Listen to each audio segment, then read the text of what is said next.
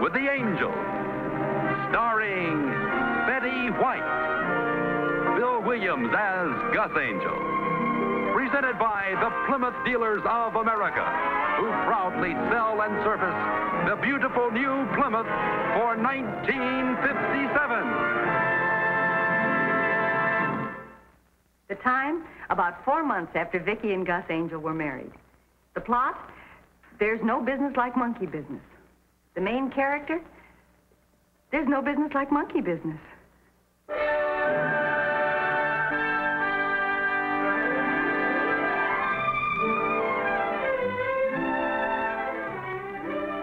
Come on, darling, we better get going if we're going to see the falls. They might turn them off. To the gang at Henshaw, Taylor, Malcolm, and Chase, care of George Why care of George? Read it and see.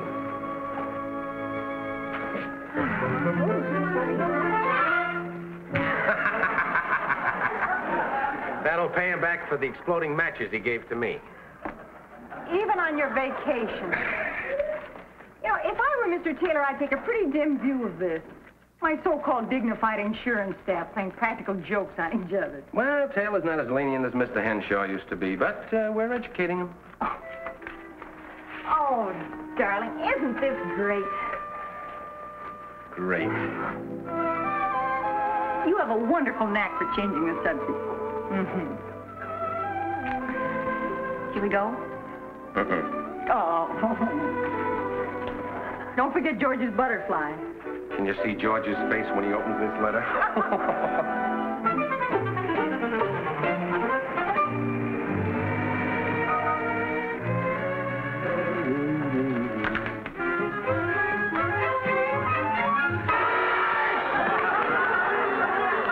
You yell? Yeah. How do you like that Gus Angel pulling a cheap trick like that on me? Well, George, you should have checked the envelope first. You know, you can feel those things through the paper. Yeah? Here, let me read that note. Dear gang, there's every animal in the world up here in Yellowstone, so we thought we'd send you one, Gus and Vicky. Hey, is Vicky in this too? Well, that's what it says. Oh.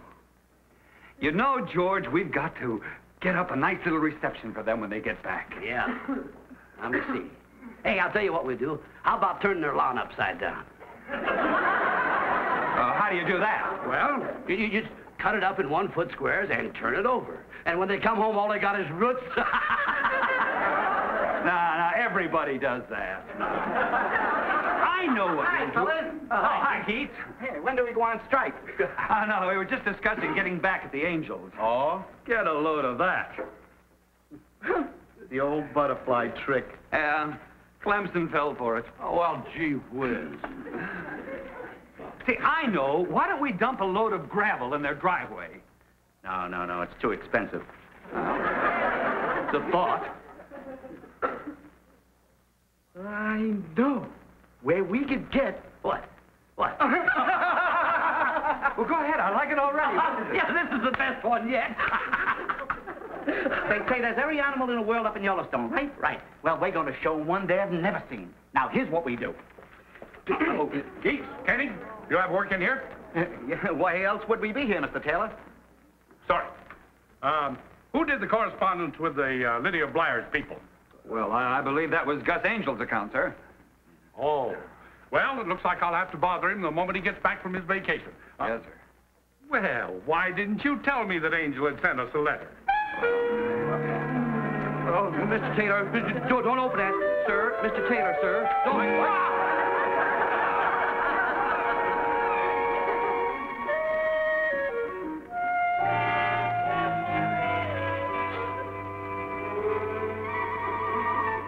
Mrs. Drake, tell Keats and Kenny to return to Clemson's office immediately. Mr. Taylor, shut up, Clemson.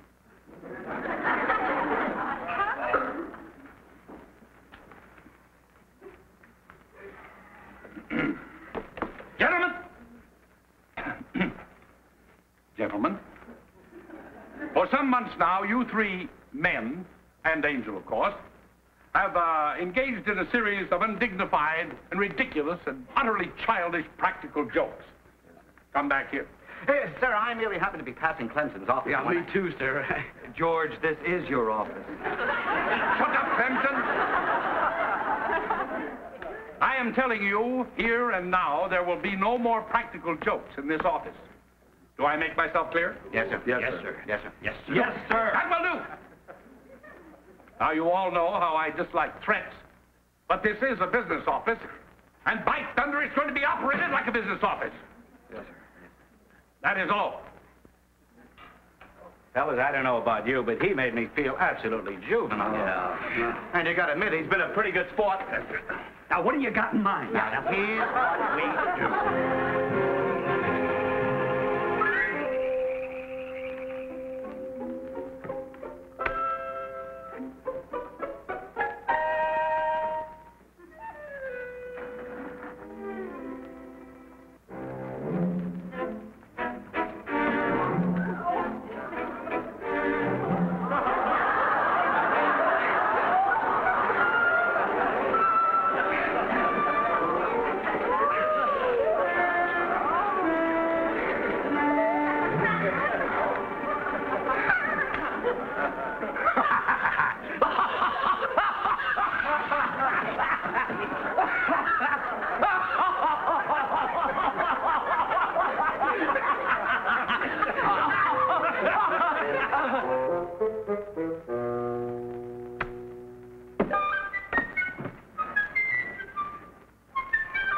I'm so tired I'm seeing double.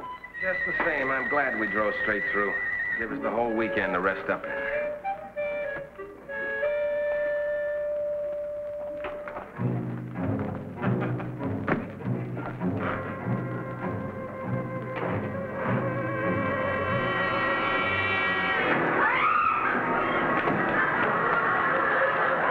What happened?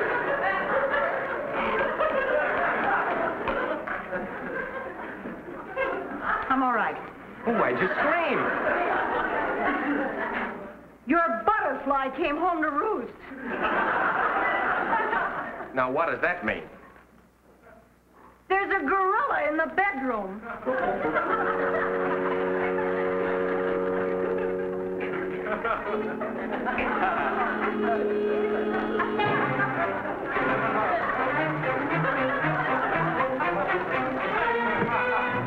Honey, tired is tired, but a gorilla's in the bedroom, too. Why, it's a gorilla. And the big funny joke is over. You know who did this, don't you? Sure. Keats thought of it, and Wilma was taking care of the house for you, so George had the key, and Carl organized it. It had to be them. It would take at least two of them to lift it. How do you like those guys? This is not the moment to ask me that question.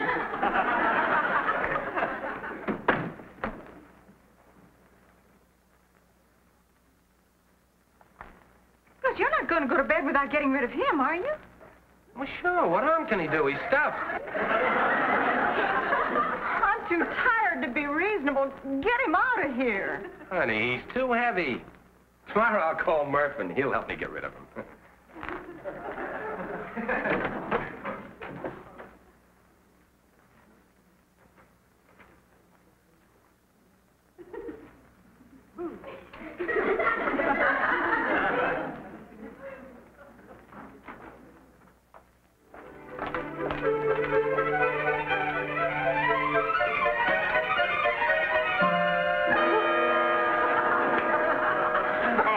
Gus, let's put this thing down. It weighs a ton. Yeah. Good morning. Me, Jane. Honey, Murph had a wonderful idea on how to get even with those guys. Now, honey, we shouldn't get Murphy mixed up in this. Well, that's what neighbors are for.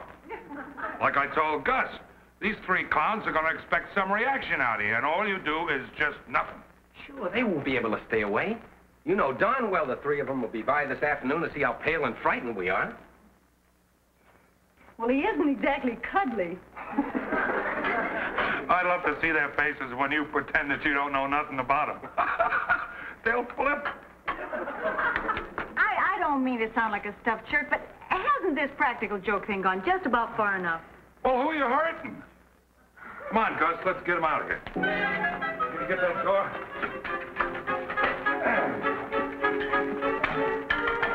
All right. I got a friend does this for a living. Carries gorillas out of bedrooms? No, he's a live gorilla. Well, I mean, he isn't alive. Well, he is alive. But you see, he's got this gorilla suit, and when he gets in it, he looks alive. See, he works in pictures and stuff like that. You know, I bet there'll be plenty of work around for a guy like that. Oh, yeah, there sure is. You know, I've known this guy a long time. He works all the time. Him and me used to drive a cab together. Well, see, we didn't both drive the same cab. I had my cab, and he had his cab. We know, Murph. Yeah. Do you think you can get this guy to come over here? Who? This gorilla friend of yours. Kelly? What do you want with... Gus, no. Who you hurting? Yeah. Gus, we have one gorilla. We don't need two. They deserve it. What those guys did to us. No. Can't you see their faces when the stuffed gorilla moves? Well, I just don't want you...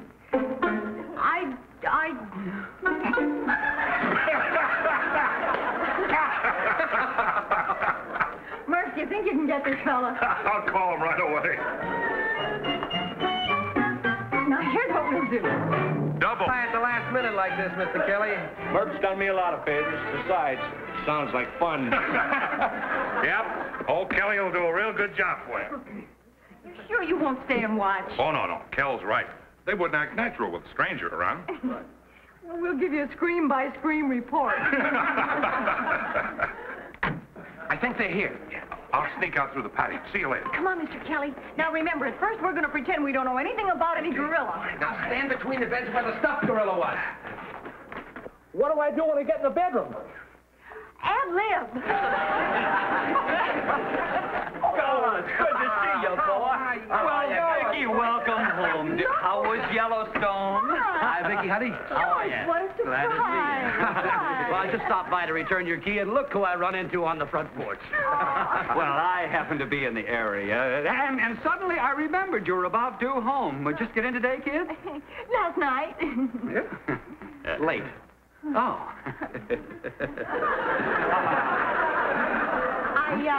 I'll take the key now, George, while I think of it. What key? Oh, key. Yeah, key. Sure. Mm-hmm. Drove right through, huh? Straight through. Never mind, George. I can get the key from Wilma. That's a funny thing. You know, I made a special trip here, too. Key. Well, you're here now. That's the main thing. Yeah, well. Yeah. Well. Well. Everything all right when you got home? Well, sure. Why shouldn't it be? Well, no reason. I just thought there was Wilma looking after everything and all that. No reason. I must call Wilma and thank her. The place looked perfect when we came in last night. Oh, Gus, I just happened to think. I wonder if you have a black tie. Dolly and I are going to a formal dance at the country club next week. And, well, I must have mislaid mine, so I'll just go in the bedroom and borrow yours. I don't have one. You don't have one. Oh, say, Vicky, that reminds me. Wilma seems to think she left a sweater around here somewhere. She did. I found it this morning. Good, I'll get it. Here it is. What? Yeah. That's it. Oh, Gus, if the fellas will excuse you, can I see you outside just a minute? Honey, we can't be rude. Oh, no, please, go ahead. all right? We're like one of the family. Go ahead. Make yourselves at home. Sure, thank you. Do you think we put that girl in the wrong house? What's the matter with you? Can't you see what they're doing? They're just toying with us. They are? Well, they've got that gorilla stashed somewhere, and they're just trying to make us sweat. Sure. Look, you look in the bedroom, and I'll go in there.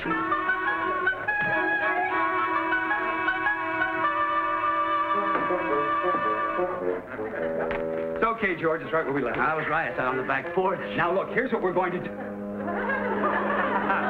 You're talking about the gorilla. He's in the bedroom.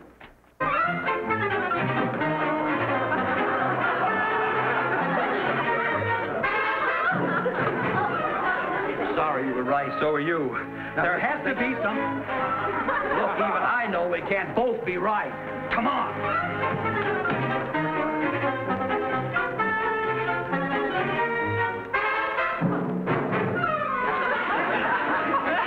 Wait a minute. You know how they do this, don't you? This room somehow connects with the service porch, and every time we charge into one room, they shove the gorilla in the other. Yeah, either that or they got some pretty shaggy laundry out there. Oh, come on, let's get this monkey out of here. He's costing us $10 a day. Yeah.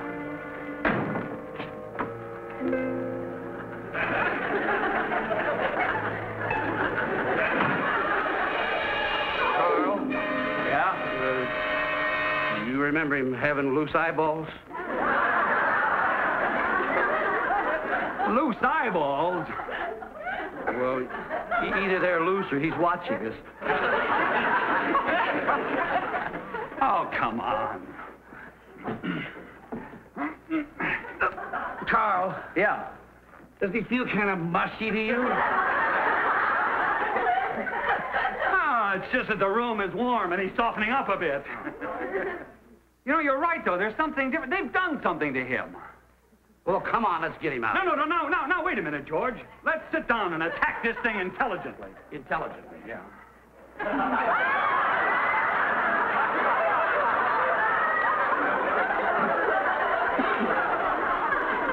Now, the first thing is, we know we put a gorilla in here yesterday. Right. That's right. The Angels came home last night and saw that gorilla. That's right. And just a moment ago, you saw a gorilla in the kitchen. Laundry room. That's right, in the laundry.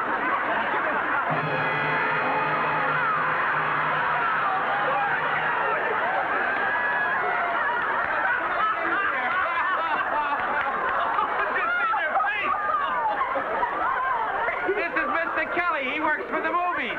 Oh, no. I had an idea there was a man. Yeah. No, it's a funny gag. It's a funny gag. It's funny. When we came home last night and saw your gorilla, well, we had to do something. She slept in the other room. Who didn't? Hey, Gus, I enjoyed your butterfly. Uh-oh, wait a minute, kids. So did Mr. Taylor. We've had it. Oh, yeah. Yeah. Mr. Taylor blew his stack when he opened that envelope of yours with a butterfly in it.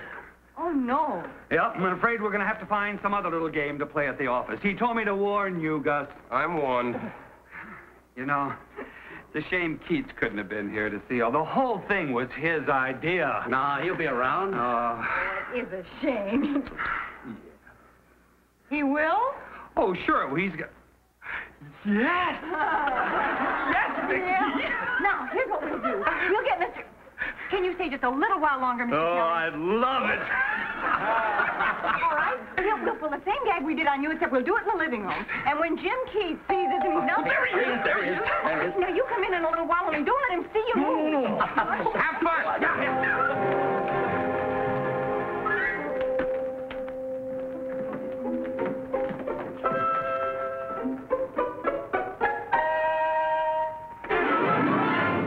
Hello, Vicky.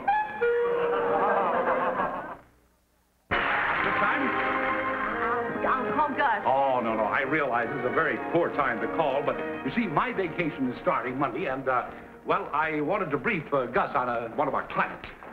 Lila and I go to Europe, leaving Monday. You can't leave soon enough. Yeah. Don't you find? Yes, you're quite right. I just hope you have as good a time as we did. Right. Thank you for the candy. That was so sweet of you. Oh, not at all. Angel. Mr. Taylor, I didn't know you were here, sir. Yes, I just wanted to tell you a little something here, and then I'll be on my way. Oh, don't go, Vicky. This will only take a second. This is the Blyers account. These papers, Gus, were at my home, and I wanted you to have them before I left. Send everything to her home and nothing to the plant. And, everything in triplicate. Well, I guess that's it. Well, I'm awfully glad you're home, and you can know how glad I am that I'm going. Oh, yes, we can. Oh, well, goodbye. Goodbye, sir. Oh, Gus, there is just one thing more. I had to give the boys quite a dressing down the other day. It's about those eternal practical jokes. Angel, they've got to be stopped. Now, you're the stabilizing influence down there, the office.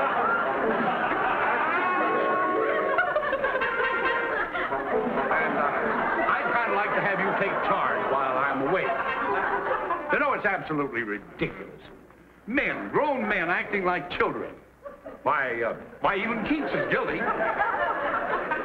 Wrong one.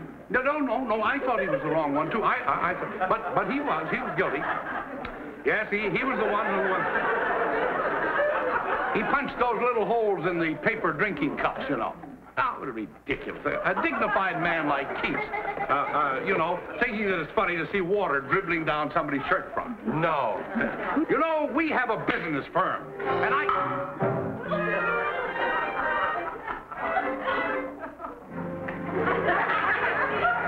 we have a business.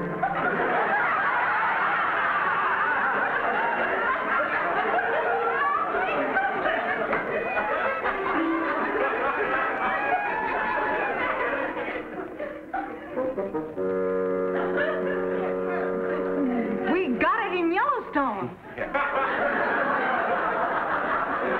Our Yellowstone? Well, this friend of ours is the curator of the museum up there, and he didn't know what to... And he had this gorilla in his museum.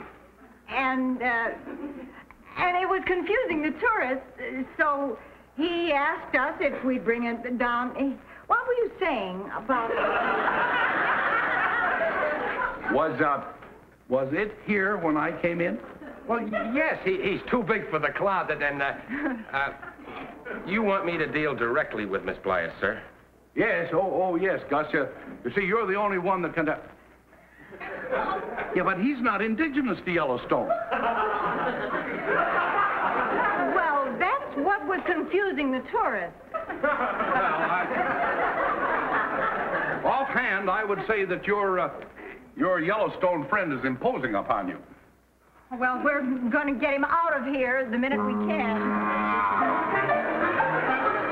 Well, Lila and I are booked on for Liverpool on one of the big steamers, and you know, I'm just old-fashioned enough to, or maybe I'm just old enough to think that an ocean voyage is the only voyage.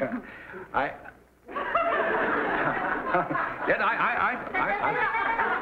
may be old-fashioned, but I always say that an ocean voyage is the only voyage.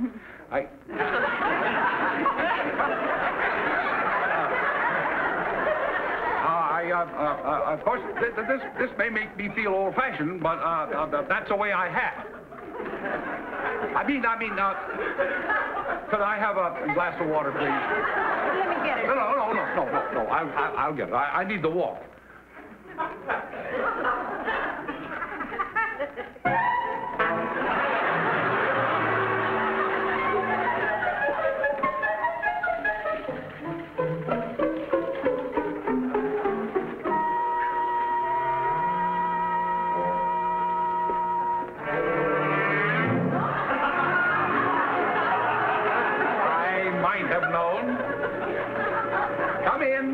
Come in. Well, how appropriate. Now we have a two-headed friend. Gentlemen, Mr. Taylor. shut up, Vincent. Now, which one of you would like to explain this childish nightmare? Well, you see, sir, Keats Clemson and I, we rented that gorilla with the idea of stashing it in the Angel's bedroom so that when they came home tired from their vacation, they'd... I know. That's the funniest thing I ever heard of. Well, we kind of thought it was okay. Isn't it? Yeah. And when we found the gorilla, I thought of Mr. Kelly here, and he was kind enough to... To come over and scare them. What else? Well, then when we found out Jim Keats was coming over, we thought it'd be funny. All right. This is exactly the childish nonsense I've been talking about. Now, today is Saturday, and technically you're on your own time, but Did you say Jim Keats was coming over here? Well, yes, sir. That's what started all the trouble. When the doorbell rang, we thought... Mr. Taylor, no. Now, here's what we'll do.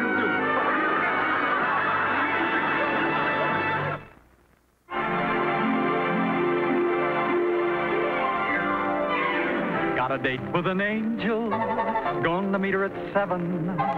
Got a date with an angel, and I'm on my way to heaven.